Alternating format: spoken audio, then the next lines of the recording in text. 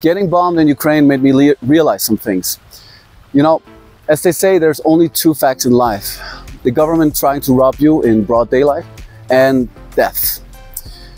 My team and I are scattered across the world, and it's a small team, so I do all the payroll myself.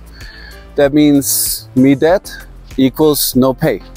And that's not where I want to leave my team, especially in this climate. Things are very unpredictable. So I came up with a Bitcoin inheritance solution that leveraged tech instead of traditional wills. I made it open source, so you can do it for free yourself, either for your team or maybe your loved ones.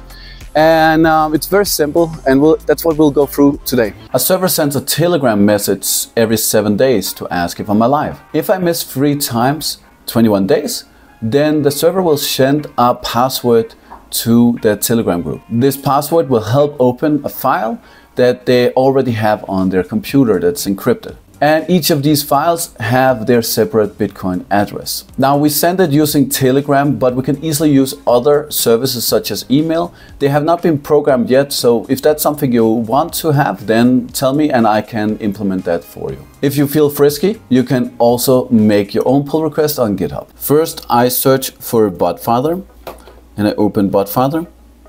Then I click Start. Then I make a new bot and I call it something unique, like Valhalla 123 test. I then need to also give it a name, a username, and I give it _bot. We got here a token that we will be able to use later, so we need to copy paste that one to send and set this up. Now I'm gonna make a group by clicking this icon here and going for a group. And I'm gonna invite all the people that I want to be part of this here. And I'm gonna also invite Valhalla testbot. And then I'm gonna go and I'm gonna call it Valhalla test. Now we have a group where we can send messages. So I find the Trust wallet here and I download that. And then the spyware needs to check that this is not other spyware that's competing. Show me. After opening the Trust wallet, I create a new wallet. I say that I want to do one with a secret phrase. I say I want to back it up manually, and then I make sure that I understand this here. I get now the seed, and we'll take the seed phrase here and copy paste that into my text document that I'm gonna encrypt on my computer. And then you delete it afterwards, because then you know that you have the seed phrase, but it never actually touched the internet. And this will eliminate a lot of things, not all considerations, but most of the things. If you're really paranoid, you should probably use a ledger instead. I will start and I will write, this is the Bitcoin address. And I will copy that from my Trust wallet and I'll put in the Bitcoin address here. And I will also do the public address here, boom, boom, boom. And then we have this here. And when we have this, we want to make sure that we compress it. So I'll compress it using this command here, Costa 7zip. This is encrypting it using the password that we have put in Valhalla. And I will then send the Costa 7zip to Costa over email. I use email because then this way I avoid having the password and the file on the same servers. I do a git clone of the repository here. I go into the repository and we have a dev.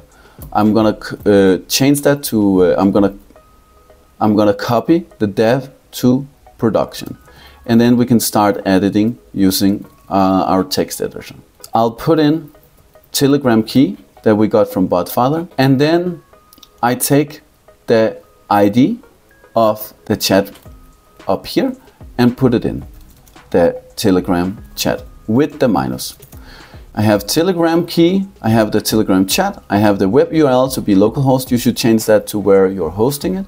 And then we have the secret that should contain the password, and password is 123. And then I have send secrets after 3 times and ask every 3 seconds. Ask every 3 seconds is really good to help you test the things because it only takes 3 seconds instead of 3 days, and the 3 days you should probably put to 7 days. As I start the production, you will see that it says Valhalla started, and then it will start asking me every 3 seconds if I am alive, and when I haven't replied for 3 times, it will give me the password. Valhalla is here, password is 123. Now, if I start this again and I go to the link here and I press reset timer, it will reset the timer and it won't send the password. So this way I can make sure that I don't get the password. And this way I just have to go in every 7 days, or at least within 21 days, to make sure that the password was reset. If you need any updates about this here, please write and I'll take a look at it. I'm a little bit busy with everything, especially like now YouTube blowing up. But if you have some good suggestions, I will consider to implement them. And yeah, that's it. See you in the next one.